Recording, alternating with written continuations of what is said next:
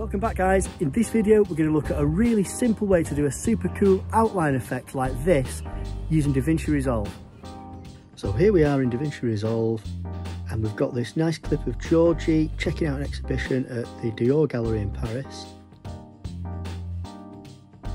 So the first thing we want to do is duplicate that clip. So we're going to hold down Option or Alt and we're going to drag it up to the next video track like that. Now with that clip highlighted, we're going to go up to Effects, make sure we're in Open Effects, and we're going to choose Edge Detect. I'm going to drop that over that duplicate clip.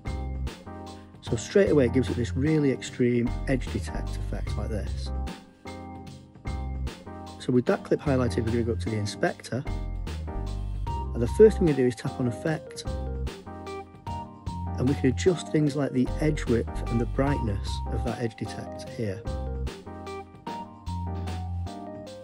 Next we're going to click on the video icon,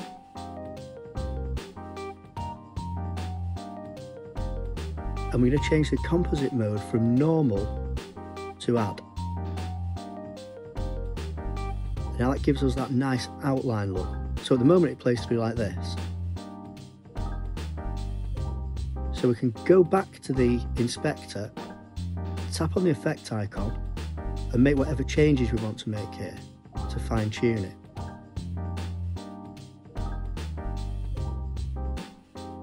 But what if we want to make that effect fade in? Well, all we have to do then is grab one of these little points in the top left of the clip and drag it across like that. We'll drag it across about 2/3 and that'll fade that effect in. So the end result looks like this.